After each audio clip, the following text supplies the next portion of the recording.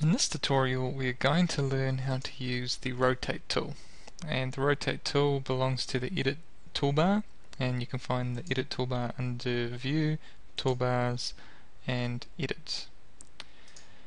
So to use the rotate tool we need a 3D or a 2D surface to rotate, so let's draw something. So get the rectangle tool, click at the start of the origin and draw out a rectangle. Then we can use zoom extents to make it nice and big. A quick way of getting into 3D is to click on the isometric view, and then we can push pull this up a little bit higher.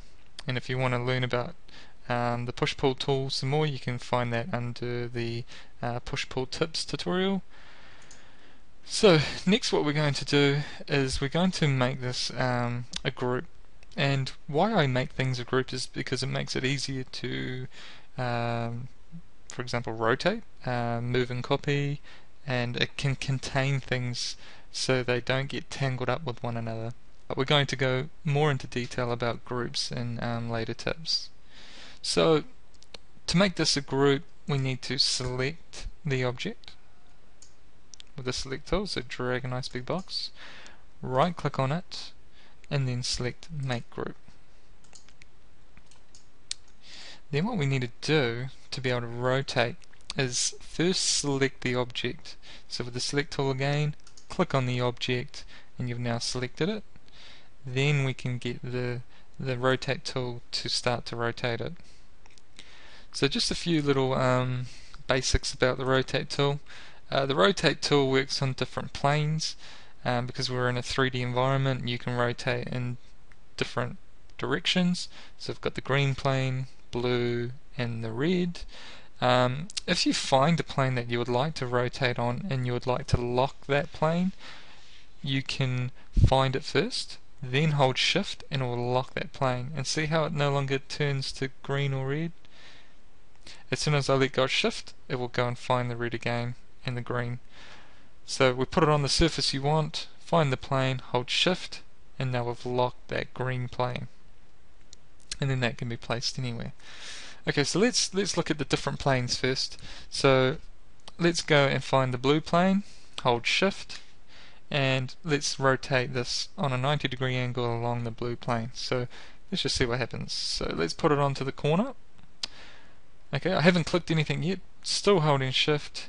Now I'm going to click and it's placed the protractor tool, the rotate tool.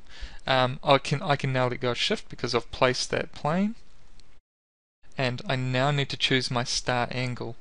So just like any protractor or rotate tool, we need to click to begin at the base of the angle, then we need to start moving it up, and you can see the angle changing now up in the field up here, and we can move that up. And then we can use these little segments on the rotate tool to lock to if we want, or we can actually type in let's say 90 degrees. Now we're going to try a different plane, so let's hold shift on the green plane and go and put it again at the same point, click, and we've now set that plane. You can now let go of shift, then you click your starting point or your start angle, then you start to move your mouse upwards and that will start the rotation, and again up in the measurement field we can then type in a specific angle, so maybe we type in 45 this time.